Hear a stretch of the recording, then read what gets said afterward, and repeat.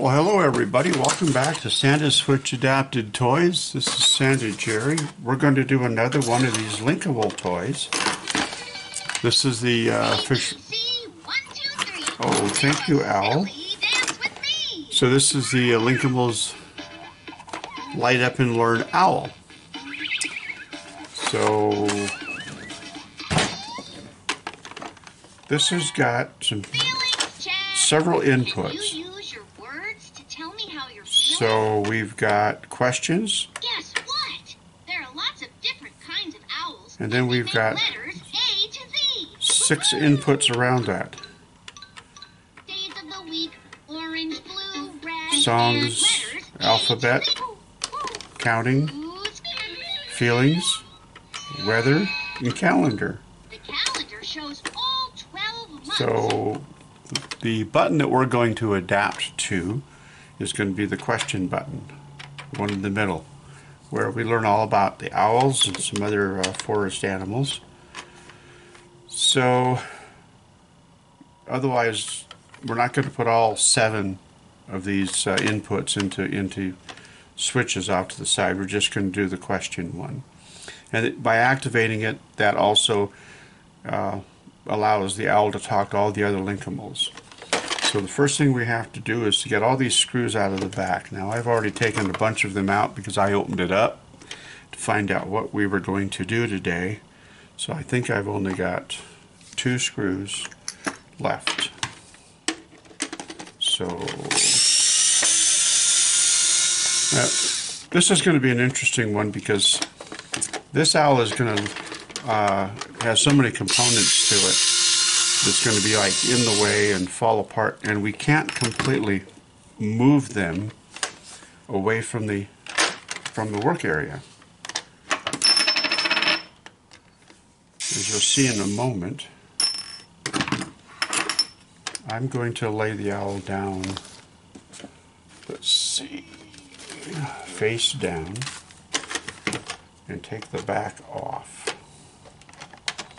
But I can't take the back completely off because you see the battery compartments here and wiring is attached.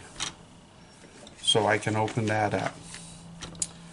And the first thing we see is all these components here that are loose. This hole here is socket, feeds back to this, or when it's back together. This has also got, I'm going to have to just take this. So it's the way it's formed. It sets down into there. We've got something going on here, but I don't know what.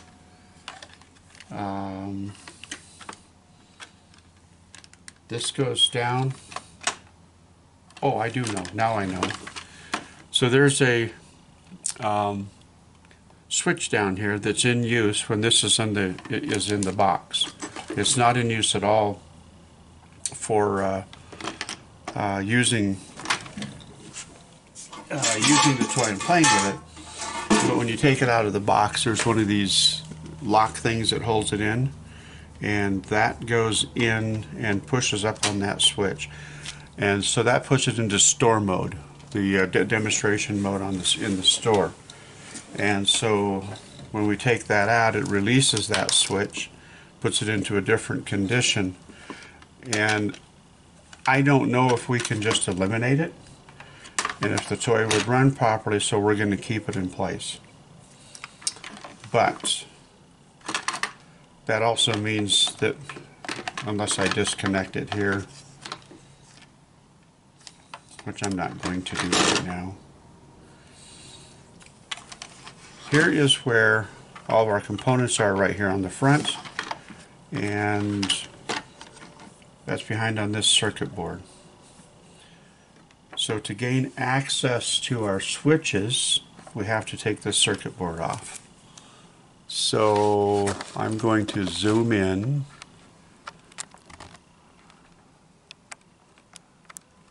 as I work on that circuit board, okay?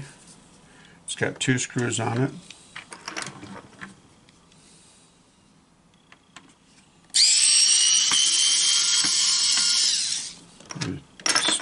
different dish because of those. I don't know if those screws are the exact same size as the other ones, but I don't want to take a risk on it and then put the wrong ones in. So when we turn over this circuit board, we have got 7 buttons on there, which represent those 7 inputs off the fronts. And here's where those buttons press on these buttons. And this one here is loosened up a bit because I've already taken it off to look at it. You will not have to take this off. I'm going to save you some time on this. So I took it off so I could figure out and kind of trace out where I'm going to put my cables, my switches, and put my wires down. And I started to trace this out, and then I realized that there was something else about this that's going to make it real easy. There is an S4 right there. That says S4. And there's an S4 over here in one of these. And these are marked for what is taking place, including the fact that there's a ground right here. So let's zoom in. Oops, let's zoom in. Hope that the camera focuses. I would try to pick this up normally to the camera, but I just don't see that that's reasonable to do. Oh, good. The markings are there. They're readable. They're upside down.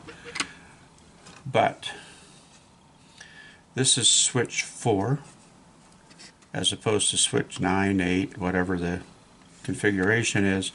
And down here it's marked with S4. And ground is common to everything on this, so that if we close the circuit, that's what's going to give us our switching, our activation on this toy. So, see, I zoom back out just a little bit because how I was demonstrating here, switch 4, here's S4, it's here, and ground. So these are the 2 points that I'm going to attach my cable to.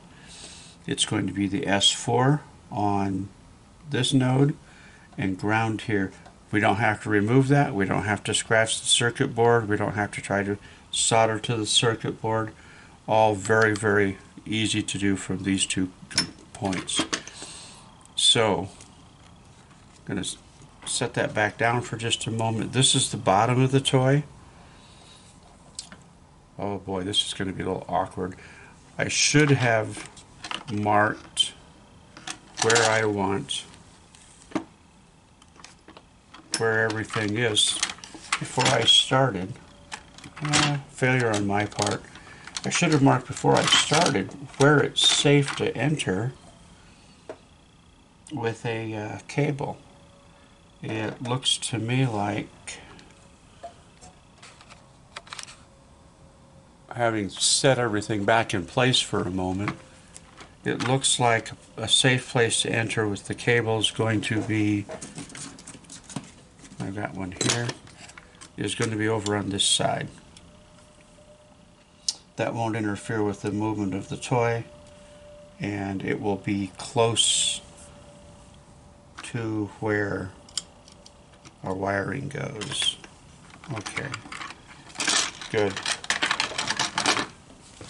So we're going to drill a hole right, let's go above it. Okay, push our wiring through here.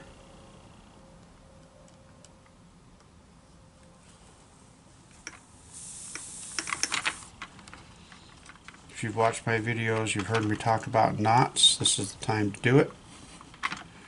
We want a knot strain relief so that this does not come out. Holds it securely in place. When we're all done, our wiring is going to be soldered in this vicinity. So how much wire do we leave inside? I want a little bit more because I don't want any possibility of that wire being any strain or tension on it. I'm going to roll this back over. And let's see, because of where I'm wiring it and the position of all of the switches, I'm going to want my wiring to be on this side. Okay, so let's flip this back over. I'm going to use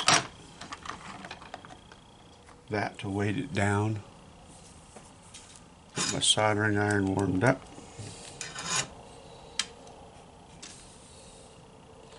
Tweezers. And we're going to go from ground. Let's pull the cable in here a little further while we work. Ground. Touch get a little solder on the iron and tap that down.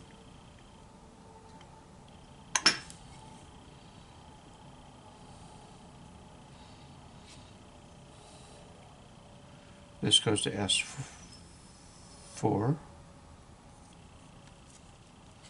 Very tiny space in here to work with, and I don't really have this at a good angle, but I'm pretty sure that we can solder that without messing things up.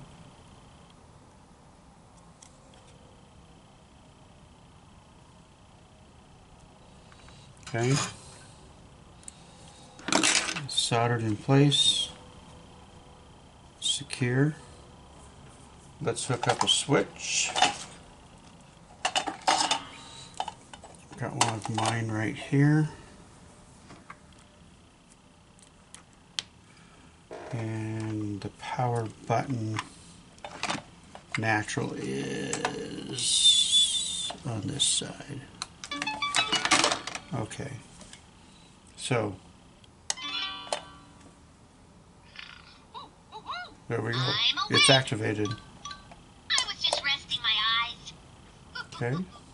Guess what? All right. There are lots of different kinds of owls. Now we've got this thing attached.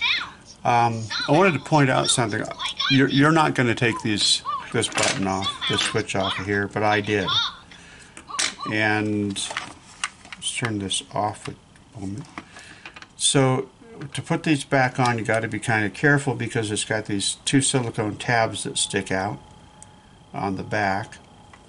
And one way of putting this in is because we have access to both sides of the board, you could just grab a hold of that silicone nub there and try and pull it through. But if you pull it off, you're not happy with yourself. There's also a hole in the front of it. So I'm going to do a combination. I'm going to gently push in on the front and pull out on that back and see if I can get this to... No, you see, okay, now that... Sometimes this doesn't work. I'm using a straightened out paper clip. Sometimes that doesn't work, and in fact I can feel that I have poked through that. So let's gently, I'll try this again. I think I've got it. I do. Okay. So that's reinstalled. But in this case you don't have to take it off because you now know where to put the wire. Put the cables down. So that's done. This toy is adapted. We're going to put the screws back in it and reassemble it. And reassembling it's kind of a tricky thing too, because you see all these components that fell out or came out. Let's see our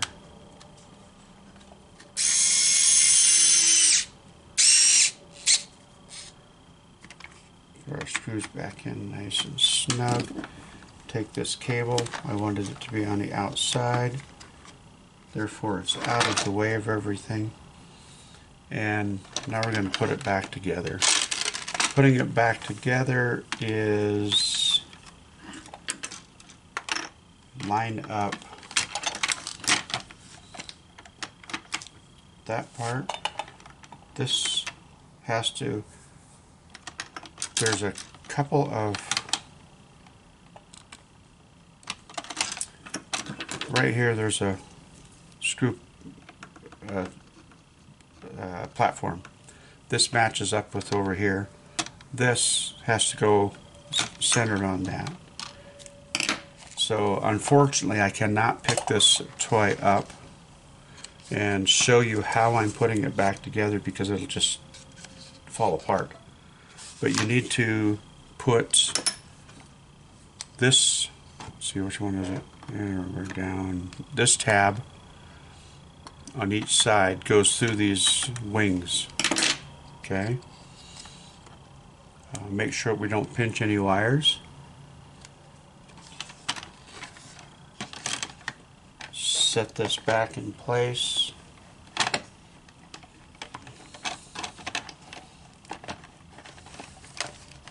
Got the one set over there. Pick this up. It's in the wrong spot on this side.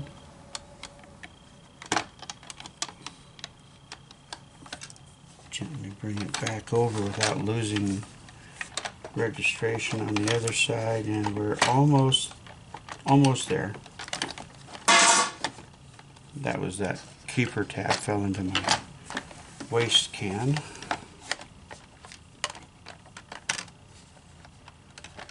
We're almost there. We're there. Okay. Now I'm going to quickly put at least one or maybe two screws into here so it doesn't come apart, and then we'll set it back up. Turn it on.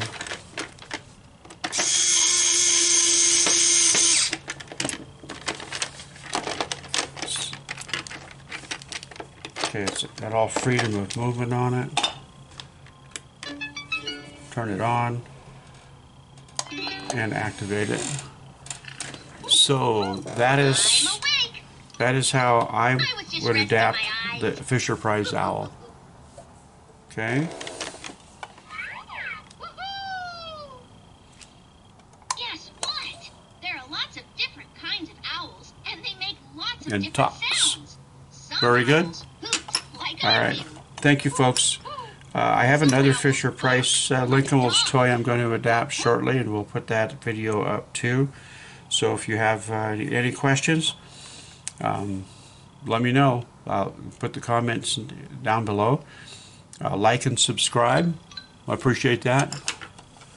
And we'll see you on the next episode of Santa Switch Adapted Toys. Bye. I'm awake. I was just resting my eyes.